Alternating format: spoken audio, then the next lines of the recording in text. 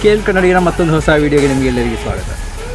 ನಾವು ಇಷ್ಟು ತನಕ ಮಾಡಿದಂತಹ ವೀಡಿಯೋಗಿಂತ ಸ್ವಲ್ಪ ವಿಭಿನ್ನವಾಗಿ, ಸ್ವಲ್ಪ ವ್ಯತ್ಯಸ್ತವಾಗಿ ಇವತ್ತಿನ ವೀಡಿಯೋ ನಾವು ಮಾಡ್ತಾಯಿದ್ದೇವೆ. ಅದೇನೆಂದರೆ ಕುಕ್ಕಿಂಗ್ ವೀಡಿಯೋ. ಇವತ್ತು ನಾವೊಂದು ಫುಲ್ ಚಿಕನನ್ನು ಗ್ರಿಲ್ ಮಾಡಿ ತೆಗಿತಾ ಇದ್ದೇವೆ. ಅದು ಕೂಡ ಹೊಸ ರೀತಿಯಲ್ಲಿ, ಒಂದು ವಿಭಿನ್ನ ರೀತಿಯಲ್ಲಿ. ಅದು ಹೇಗೆಂತ ಇವತ್ತಿನ ವೀಡಿಯೋದಲ್ಲಿ ನಿಮಗೆ ತೋರಿಸ್ತೇನೆ. ವೀಡಿಯೋ ನೋಡೋದಕ್ಕಿಂತ ಮುಂಚೆ ಚಾನಲ್ ತಪ್ಪದೆ ಸಬ್ಸ್ಕ್ರೈಬ್ ಮಾಡಿ ಹೋಗೋಣ ವೀಡಿಯೋಗೆ. ಮೊದಲಿಗೆ ನಾನು ಇಲ್ಲಿ ಒಂದು ಟೈರನ್ನು ತಗೊಂಡಿದ್ದೇನೆ. ಇದೊಂದು ಹಳೆಯ ವೀಲ್ ಚೇರ್ನ ಟೈರ್ ಆಗಿದೆ. ಈ ಟೈರ್ನಲ್ಲಿ ನಿಮಗೆ ಗೊತ್ತಿರಬಹುದು, ಇದು ಟ್ಯೂಬ್ಲೆಸ್ ಟೈರ್ ಆಗಿದೆ. ಅದೇ ರೀತಿ ಇದರೊಳಗೆ ಟೊಳ್ಳು ಇಲ್ಲ, ಇದು ಫುಲ್ ರಬ್ಬರ್ ಆಗಿದೆ. ಅದೇ ರೀತಿ ಟೈರ್ನ ಸೆಂಟ್ರಲ್ ಬಾಲ್ಟಿನ ಎರಡು ತುದಿಯಲ್ಲೂ ಕೂಡ ನಾವು ಎರಡು ಬಾಲ್ ಬ್ಯಾರಿಂಗನ್ನು ಫಿಟ್ ಮಾಡಿದ್ದೇವೆ. ಅದನ್ನು ನಾವು ಎಂಸಿಲ್ ಹಾಕಿ ಒಳ್ಳೆಯ ರೀತಿಯಲ್ಲಿ ನಾವು ಟೈಟಾಗಿ ಸೆಟ್ ಮಾಡಿದ್ದೇವೆ.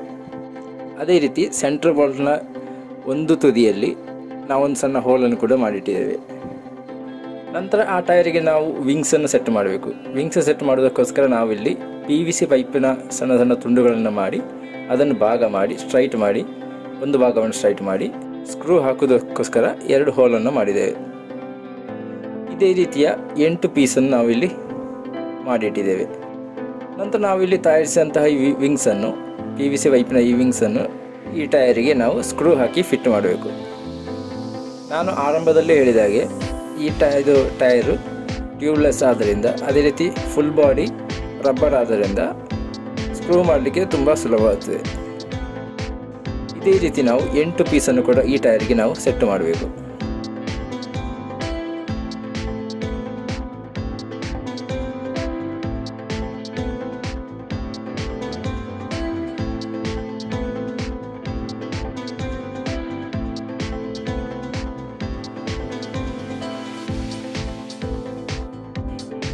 ಸೇಮ್ ಡಿಸ್ಟೆನ್ಸಲ್ಲಿ ನಾವು ಈ 8 ಪೀಸನ್ನು ಕೂಡ 8 ವಿಂಗ್ಸನ್ನು ಕೂಡ ಇಲ್ಲಿ ಸೆಟ್ ಮಾಡಿದ್ದೇವೆ.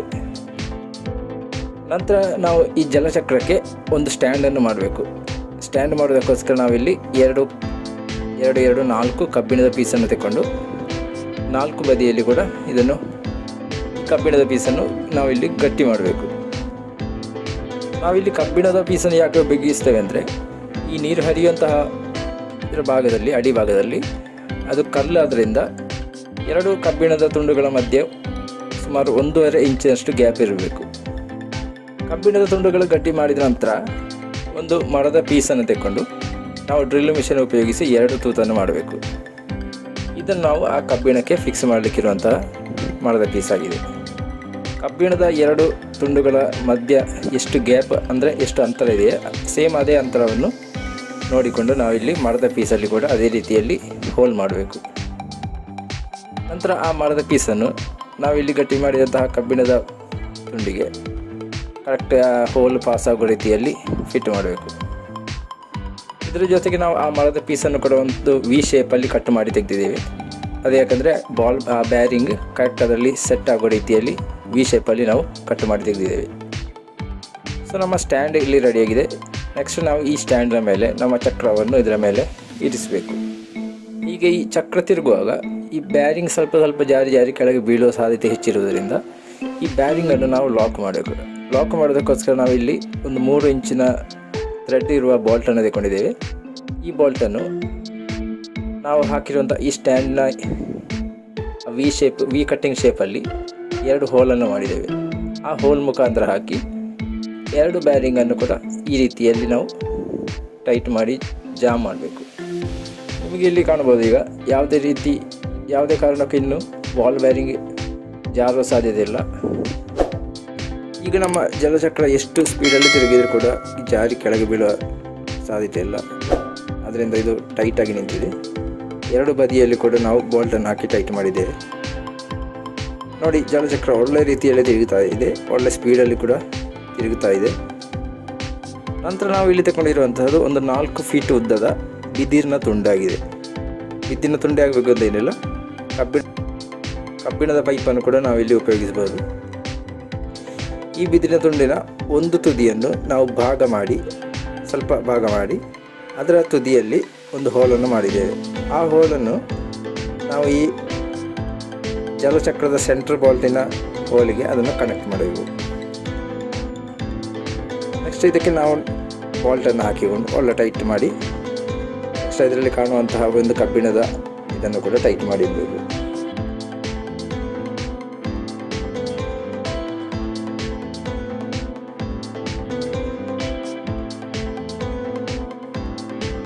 ಈಗ ಒಂದು 90% ನಮ್ಮ ಕೆಲಸ ಇಲ್ಲಿ ರೆಡಿಯಾಗಿದೆ, ಕಂಪ್ಲೀಟ್ ಆಗಿದೆ.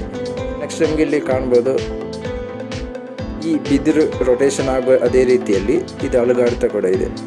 ಅದಕ್ಕೆ ನಾವು ಇಲ್ಲಿ ಅಲುಗಾಡದ ರೀತಿಯಲ್ಲಿ ಸೈಡಿಗೆ 2 ಸ್ಕ್ರೂವನ್ನು ಹಾಕಿ ಇದೇ ರೀತಿ ಈಗ ಕಾಣ್ಬೋದು ನಿಮಗೆ 2 ಸ್ಕ್ರೂವನ್ನು ಹಾಕಿ ನಾವಿಲ್ಲಿ ಟೈಟ್ ಮಾಡಿದ್ದೇವೆ. ಆಗ ಇದು ಬಿದಿರು ಅಲುಗಾಡುವುದಿಲ್ಲ. ಸೊ ಫೈನಲಿ ನಮ್ಮ ಗ್ರಿಲ್ಲಿಂಗ್ ಮಿಷನ್ ಇಲ್ಲಿ ರೆಡಿಯಾಗಿದೆ. ಇನ್ನು ನಮಗೆ ನೆಕ್ಸ್ಟ್ ಇರುವಂಥ ಕೆಲಸ ಕೋಳಿಗೆ ಮಸಾಲೆಯನ್ನು ತಯಾರು ಮಾಡುವಂಥದ್ದು. ನಾವಿಲ್ಲಿ 1.5 kg ತೂಕದ ಕೋಳಿಯನ್ನು ತಗೊಂಡಿದ್ದೇವೆ. ಚೆನ್ನಾಗಿ ಕ್ಲೀನ್ ಮಾಡಿಟ್ಟಿದ್ದೇವೆ. ಒಂದು ಪಾತ್ರೆಗೆ 2 ಟೇಬಲ್ ಸ್ಪೂನ್ ಮೆಣಸಿನ ಹುಡಿ, 1 ಟೇಬಲ್ ಸ್ಪೂನ್ ಶುಂಠಿ ಬೆಳ್ಳುಳ್ಳಿ ಪೇಸ್ಟ್, 1 ಟೇಬಲ್ ಸ್ಪೂನ್ ಕರಿಮೆಣಸಿನ ಹುಡಿ, ಅರ್ಧ ಟೇಬಲ್ ಸ್ಪೂನ್ ಅರಿಶಿನ ಹುಡಿ, ರುಚಿಗೆ ತಕ್ಕಷ್ಟು ಉಪ್ಪು, 1 ಲಿಂಬೆ ರಸ, 1.5 ಟೇಬಲ್ ಸ್ಪೂನ್ ಬೆಣ್ಣೆ. ಇಷ್ಟು ಐಟಮನ್ನು ಬೆರೆಸಿ ನಾವು ಚೆನ್ನಾಗಿ ಮಿಕ್ಸ್ ಮಾಡಬೇಕು. ಚೆನ್ನಾಗಿ ಮಿಕ್ಸ್ ಮಾಡಿದ ನಂತರ ನಾವು ತಗೊಂಡಂತಹ ಕೋಳಿಯನ್ನು ತಗೊಂಡು ಮಾಂಸ ಹೆಚ್ಚಿರುವ ಆ ಭಾಗವನ್ನು ಈ ರೀತಿಯಲ್ಲಿ ಕಟ್ ಮಾಡಬೇಕು. ಒಳ್ಳೆ ಆಳಕ್ಕೆ ಕಟ್ ಮಾಡಬೇಕು. ಈ ರೀತಿ ನಾವು ಕಟ್ ಮಾಡೋದ್ರಿಂದ ನಾವು ತಯಾರಿಸಿದಂತಹ ಮಸಾಲೆಯ ಹುಳಿ, ಖಾರ, ಉಪ್ಪು ಚೆನ್ನಾಗಿ ಈ ಮಾಂಸಕ್ಕೆ ಹಿಡಿಯುತ್ತೆ. ಆದ್ದರಿಂದ ಒಳ್ಳೆ ಚೆನ್ನಾಗಿ ಆಳಕ್ಕೆ ಕಟ್ ಮಾಡಿದರೆ ಒಳ್ಳೆಯದು.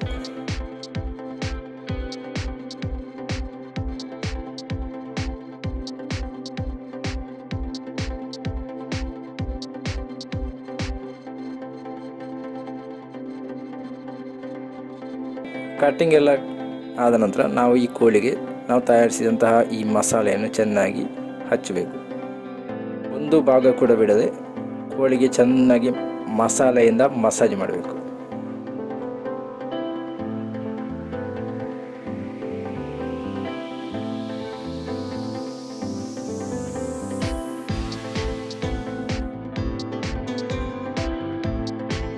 ಮಸಾಲೆ ಎಲ್ಲ ಹಚ್ಚಿ ಆದ ನಂತರ ಅದನ್ನು ಮುಚ್ಚಿ ಸ್ವಲ್ಪ ಬದಿಯಲ್ಲಿಟ್ಟು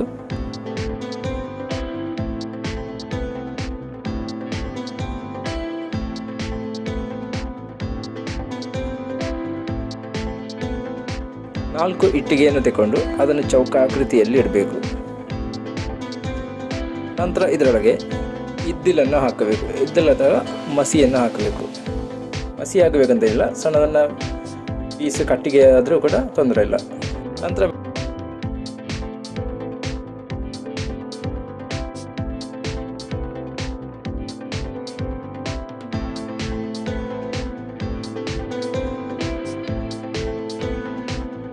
ಮೇಲೆ ಸ್ವಲ್ಪ ಗೆರಟನ್ನು ಇಟ್ಟ ನಂತರ ನಾವು ಇದಕ್ಕೆ ಬೆಂಕಿಯನ್ನು ಕೊಡಬೇಕು.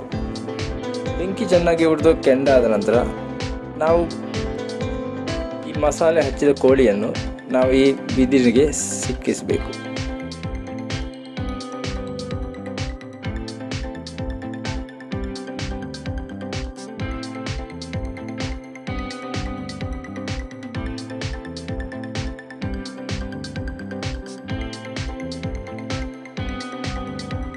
ನಂತರ 2 ಕೊಡೆಯ ಕಡ್ಡಿಗಳನ್ನು ತಗೊಂಡು ಈ ಕೋಳಿಯನ್ನು ನಾವು ಬಿದಿರಿಗೆ 2 ಹೋಲನ್ನು ಮಾಡಿಟ್ಟಿದ್ದೇವೆ.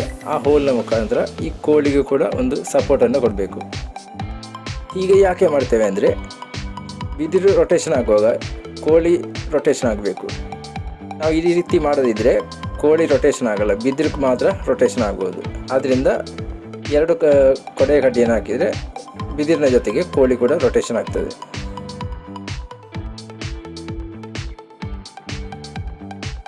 ನಂತರ ಈ ಚಕ್ರವನ್ನು ನಾವು ನೇರವಾಗಿ ಆ ಸ್ಟ್ಯಾಂಡಿನ ಮೇಲೆ ಇರಿಸಬೇಕು.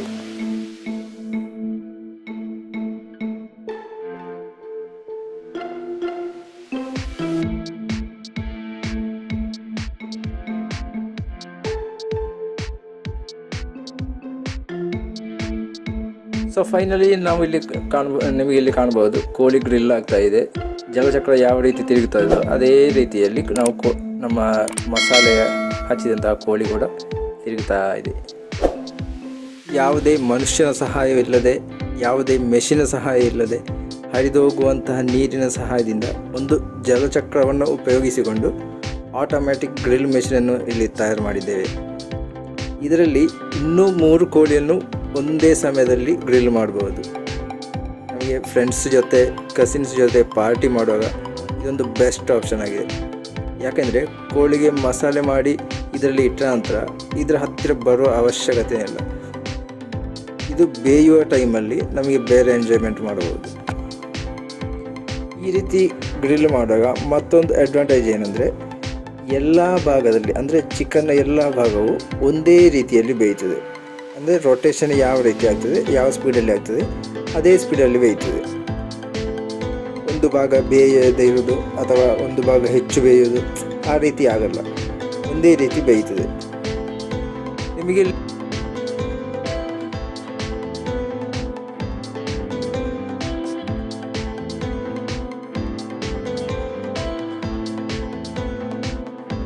ಇಲ್ಲಿ ಕಾಣಬಹುದು ಕೋಳಿ ಯಾವ ರೀತಿ ಬೇಯ್ತದೋ ಅದೇ ರೀತಿ ಅದರ ಕಲರ್ ಚೇಂಜ್ ಆಗ್ತಾ ಬರ್ತದೆ.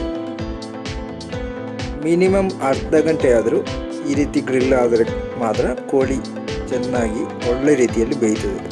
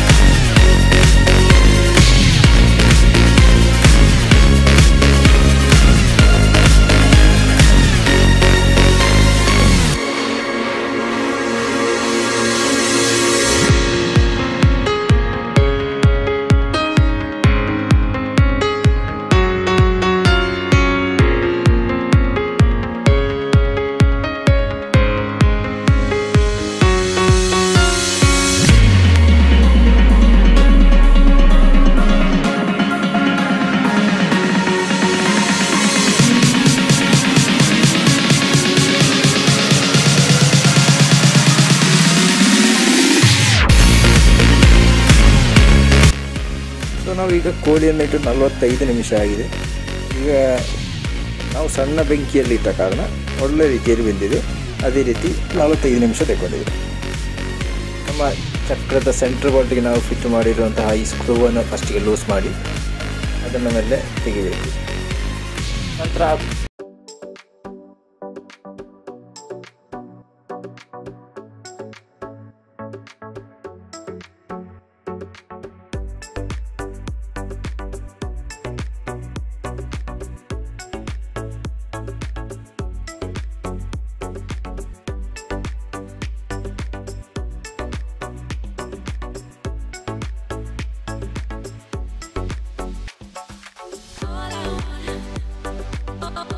ಕೋಳಿಂದ ನಾವು ಆ ಚಿಕನನ್ನು ಮೆಲ್ಲ ತೆಗೆದು ಸರ್ವಿಂಗ್ ಪ್ಲೇಟಲ್ಲಿ ಮೆಲ್ಲ ಇರಿಸಬೇಕು. ಸೊ ಫೈನಲಿ ನಮ್ಮ ಹೈಡ್ರಾ ಚಿಕನ್ ಇಲ್ಲಿ ರೆಡಿಯಾಗಿದೆ.